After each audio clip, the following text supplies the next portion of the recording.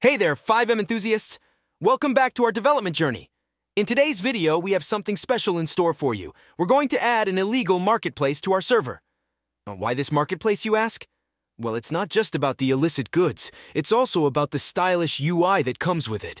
But before we dive into the details, make sure to hit that like button, share this video with your fellow developers, and subscribe to stay updated with more fantastic FiveM scripts and enhancements. I'm Brave. And let's jump right into the world of underground markets.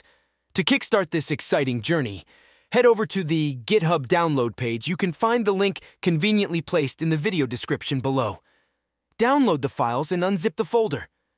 Copy that folder and take it to into your desired folder in your server's resources. Next, open the CAS Marketplace folder, and you'll notice another folder inside it. We're going to copy the contents of this inner folder and paste them directly outside. This will ensure that all the necessary files are in the right place for our server resources.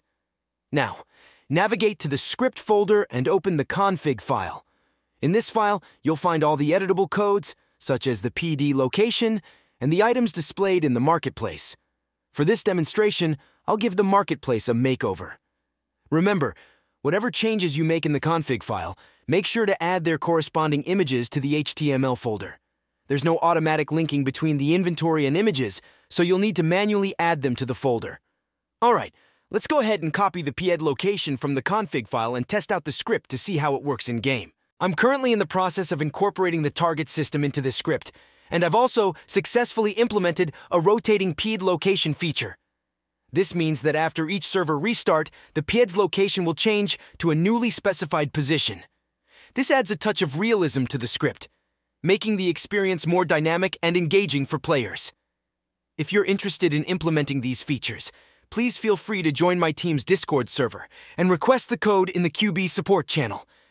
It's a great way to enhance your server's gameplay and provide your players with an even more immersive experience. In today's video, we embarked on an exciting journey to add an illegal marketplace to our server.